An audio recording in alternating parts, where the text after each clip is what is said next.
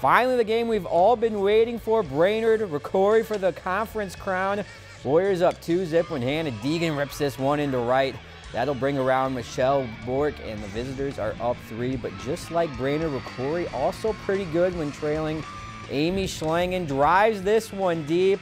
That's gone. 2-run shot, now just down by 1. Warriors needing just one more strike to win.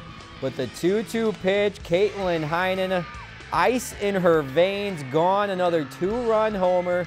Brainerd can't answer bottom half. Rocori wins the conference outright.